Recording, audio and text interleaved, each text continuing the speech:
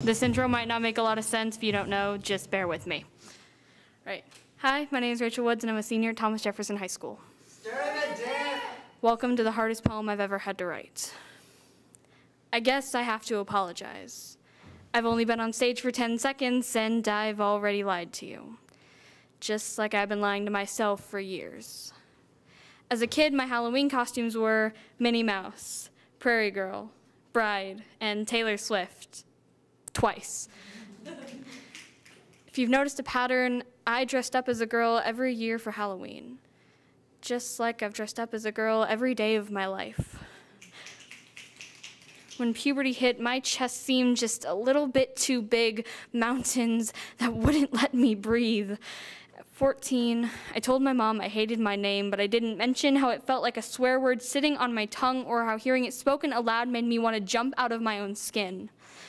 I just told her I wanted to change it, and she was disappointed. She picked it out for me because she felt like it would fit, but like a miniskirt, it's just uncomfortable, and although it works for others, it's never looked good on me. And I didn't let myself believe it had anything to do with the femininity seeping out of the syllables. At 15, I realized the only part of me I wished was straight was my hips. I blamed it on my stretch marks. I didn't realize until 16 everything below the waist felt too female and dreamt of waking up in a male body. I spent late nights crying, wishing, trying to figure out who I was, and long days staring at girls wondering what species they even were. But I didn't realize until 17 any of this meant anything. Stories from trans guys stuck to me like my breasts are stuck to me, but I couldn't admit it was because I could relate. Couldn't admit their words hung in front of me like a big flashing neon sign, and I just closed my eyes.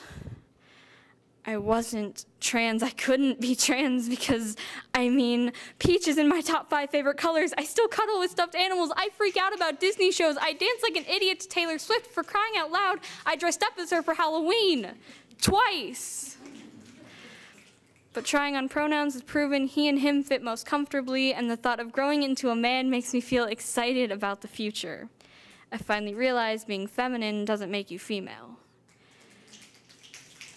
And the only thing stopping me is the person I love most, because according to my mom's own words, if I were to come out as trans, she would still love me, but it would kill her, because she doesn't want to lose her daughter, but I'm not sure her daughter even exists.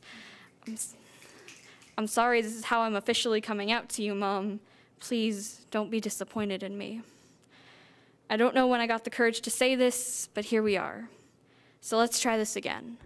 Hi, my name is Artie Woods, and I'm a senior at Thomas Jefferson High School. Welcome to the hardest poem I've ever had to write.